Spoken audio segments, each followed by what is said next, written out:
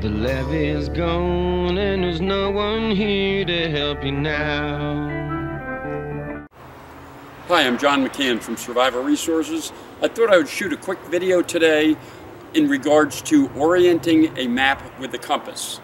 Now, I'm often asked, do you have to have a compass to orient a map? Well, of course not, but if you don't have a compass, then you have to have landmarks, and we call this terrain association. This is where you use different type of land features or landmarks in order to determine where you are on the map.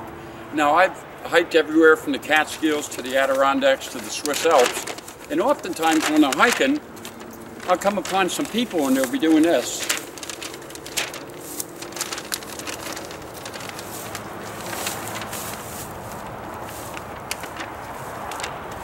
And I walk up and I go, what are you doing? And they go, well, I'm trying to orient the map using land features. And I explain to them sometimes that, but you're deep down in the woods. There really are no land features that you can identify. You can't see any mountains, you can't see any peaks, you can't see any rivers. So that's one of the problems with trying to orient a map without a compass, is if you don't have features that you can see, then what do? This is when we orient a map with a compass, and this is much more accurate. So what I want to do today is show you very simply how to orient your map with your compass. Let's get some close-ups on this, and we'll see exactly how this is done, and you'll be able to do it very easily after watching this video, hopefully, anyway.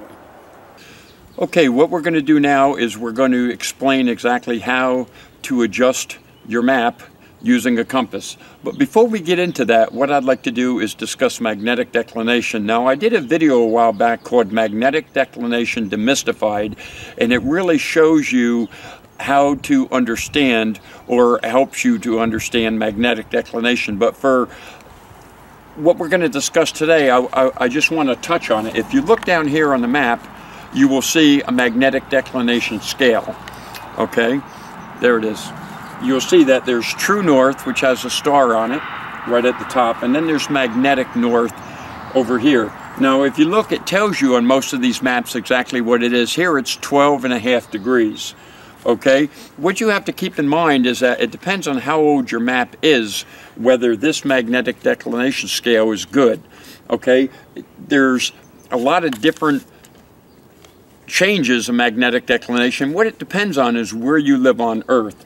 Okay, it could be anywhere from 2 to 2.5 degrees over 100 years, or it could actually be 1 degree every 3 years. So what you want to do whenever you get a map, check the date, see how new it is, and then I recommend that if you go to our website, survivorresources.com, and you look at our links page, and you go all the way to the bottom of the links page, there's a link there to go to a magnetic declination calculator. And all you have to do is put in the zip code or the latitude and longitude of what your map is for, and it will tell you the exact declination for that area for this year. And you want to compare that to this one. Okay, what I'm going to do now is I'm going to show you exactly how to orient the map using your compass. The first thing you have to understand that not everybody orients their map using declination lines. Now, I do with all my maps, and I show how to do this in my video, Magnetic Declination Demystified. But let's say you have not done this on your map for whatever reason, you don't want to, it's a new map. What you have to do is you have to use the lines on the side of the map. Now, these lines on the side of the map are always true north. That's one thing you have to understand. Now, what you have to understand, secondly, is that your compass looks at magnetic north. We know that. So when you look at your scale at the bottom here, you will notice on the magnetic declination scale that it shows you if it's east or west. And it shows you that by whether it's to the left or to the right of true north. In this case, you will notice it's to the left. All you have to do to remember how to adjust your compass and what direction to turn the bezel is to look at this magnetic declination diagram at the bottom of your map. And here you will see it's to the left, 12.5 degrees. So what you will do, you take your compass. You see right now it's set on 0. We're pretty close. Okay, what you will do is you will turn your bezel to the left, 12.5 degrees, which should be right about there with my old man eyes. You're now set at 12.5 degrees. You then take the compass, now that it's adjusted for declination, and you will set it so that it is facing north. This is facing north, north on the map, and you will set it on the side of your map. So it is lined up perfectly with that true north line. Then all you have to do is rotate your map and compass without either of them moving until your magnetic needle is in the orienting arrow.